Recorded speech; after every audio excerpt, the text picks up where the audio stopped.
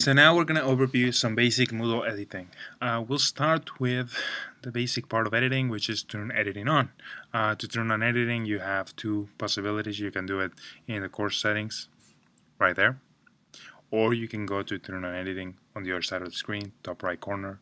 I usually click it there. Once you turn on editing, you'll enter into a different view. Before, you could say you were almost in the student view. You weren't really completely in the student view, but you were in a view that's pretty similar to the student view. But now you're in an instructor's view. An instructor's view allows you to change anything you want within those modules that represent Moodle. Um, we'll start by just getting to know the different icons and what they do.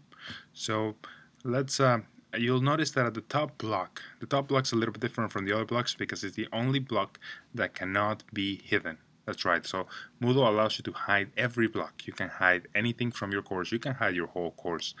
But the top block, once a student is inside the course, it's always there even if it's empty because you cannot get completely rid of the top block.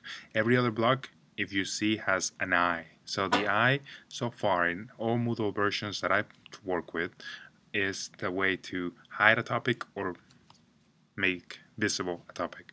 So if I click on the eye, I will hide anything in topic 1. So if a student would join my site, they would see nothing in topic 1. I could see it, they could not see it.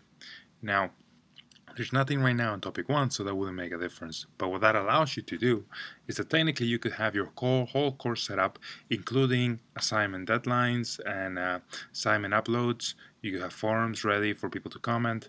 You could have all the key assignments in your course, all the readings, everything set up already, but just hidden from view from the student. So it's hidden. You can simply unhide it when you want it to be visible to the student.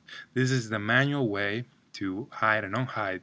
There's other ways to do this by setting dates that it automatically becomes visible. However, I prefer to work manually.